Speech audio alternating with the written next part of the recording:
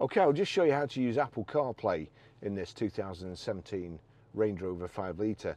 Apple CarPlay, this car's got Bluetooth hands-free, Bluetooth audio streaming, sat-nav. Apple CarPlay is the best thing. This is wired Apple CarPlay. So if I put my charging lead in there, in one of these two ports in here, and then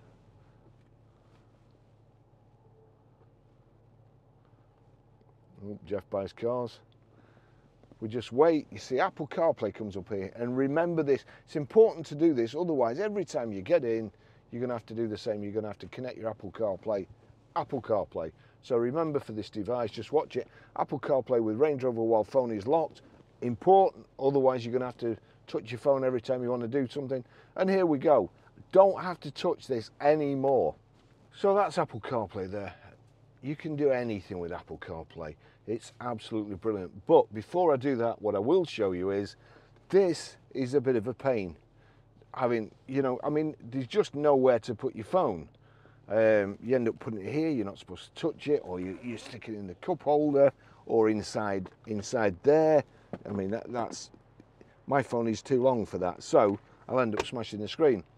But a very nice company have sent me this CarPlay Adapter Box, and I have to say it's brilliant. So just watch this. It's got Apple CarPlay in. We've done done it through the lead. That's it.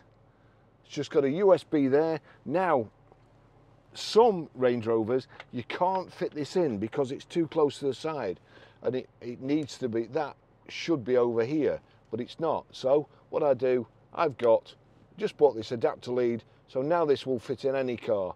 So all I have to do is put that in there like so, plug this in like that. Oh. Plug it in like so, get your phone, just wait. Now what I probably need to do is go to settings, and then watch out at the bottom, wait for something to happen. Is this showing? You see we've got green lights there. Now it's come up, look. Use iPhone Bluetooth Connect to AI Box, Bluetooth pairing request, pair, allow contacts and favourites to sync, allow. With a bit of luck, this should change in a second. Use CarPlay. There you go, Apple CarPlay. It's now got Bluetooth Apple. I'm sure it's only about 30 quid. It's worth its weight in gold. As soon as you get in the car, it will automatically connect to your Bluetooth now. Now I'll show you how good Apple CarPlay is. It's fantastic. So where's the voice control on here? Voice control on here. 2 seconds. Navigate to Manchester Airport. Getting directions to Manchester Airport. You see there, go buttons come up. You don't have to touch it because you've told it, and it will assume that you actually want to go there. You're on your way to Manchester Airport. You want to stop off somewhere. Take me to Costa Coffee. One possibility is Costa Coffee on Queen Street in Preston. It adds 9 minutes to your route. Is that the one you want? Yes, please. Getting directions to Costa Coffee. So it's going to take me to Costa Coffee first, and then to Manchester Airport. And you can do that with, if you've got a pickup, if you're stopping on the way. But the main thing is, you can be driving down the motorway, and you don't have to take your hands off the steering wheel. You just tell your phone, or you tell this through voice activation, you want to play a track. 2 seconds. Shuffle music. Shuffling all songs from Apple Music. So I'll just put it onto Apple Music here. I'll just change it. So that's playing the Beatles there. You want to play a specific track. 2 seconds. Play Cold Little Heart. Now playing Cold Little Heart, Radio Edit, by Michael Kiwanuka on Apple Music. So you can play any individual track. It's absolutely fantastic. But again, it doesn't end there. It's such a good system. 2 seconds.